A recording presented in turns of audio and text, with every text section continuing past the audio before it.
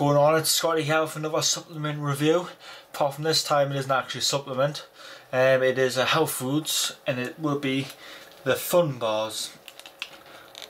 Let's put this close to the camera here. Basically, what these are little chews. I think they're meant to be like Starbursts or something like that. Apart from, to be honest, they don't really taste like a chew. But once I go through the nutritional values, I might give you a head why. As it has no sugar in. That's probably why it doesn't taste like a traditional chew, so to speak. It has 0 grams fat in as well. This is per chew, by the way, not the full packet. Obviously there's 10 in a packet, so you can use times per chew by 10 for the full packet. It has 1 gram of fibre in, 2 grams carbs, 15 calories, and also 1.5 grams of protein per sweet. So you get 10 in there, so you only get 15 grams of protein. Yeah, so you get 15 grams of protein and 150 calories per packet. And to be honest, they are quite good for for resistant temptation against sweets. So I'll just open one up for you now. That's the rubber there, and that's a little chew. So when I bite into it, it's just a little chew. Nothing special inside.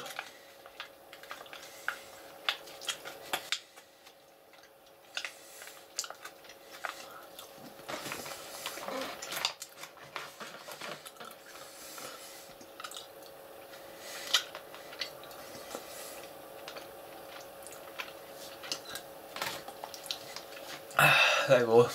To be fair, they do get stuck in your teeth quite a bit. There is one downside to them.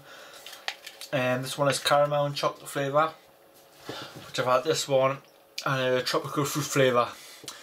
And this one is a nicer one, definitely. It's tropical fruit flavour. It does taste too powdery, a bit too artificial for my liking. Whereas this one just tastes more like a fudge flavour, which I like. I think per packet they're usually about $1.99 a packet, which for that price, I mean, I bought a pack to try for that price, but for value wise, I probably wouldn't say they're worth it. Or my local store managed to get a box of 12 for $7.99. Don't know how it's that cheap. Obviously we're a little less than £1 packet, which was definitely worth the buy. And if you ever think about trying them, and you find them for a price less, I'll probably see less than £1 a packet, I would definitely worth giving them a try. Obviously they have got a high protein content for a chew, so don't expect them to be too much like a sweet. I mean, you can taste the protein. It has got like a protein powdery type of taste to it, but to be honest, I don't think it's that bad, especially when it's just the only product in the market which is a protein sweet. So yeah, it's a good product. I'd probably say a rating out of 10 for the flavour. I said it has got like a proteiny, powdery taste to it. I'd probably give it about a 7. Value for money, if you can get them for $7.99 like I have, I would definitely say it's a 10. If you pay the normal price, which I think a box would be about £24, value would probably be about a 6, maybe. And I mean, as I said, they're the only product in the market that is a chew, so if you want them, you have to pay whatever price that they sell them for. But yeah, I mean, they're good. It's a different product. I think they are fairly new as well, so it's a good new product. And yeah, I'd probably recommend them.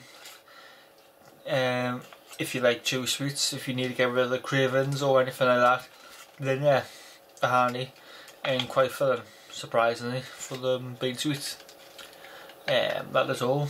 Overall, for my price of $7.99, I would definitely give them a 10 out of 10. If you're paying the regular price, overall I'll probably say maybe a 7. And that's all. See you.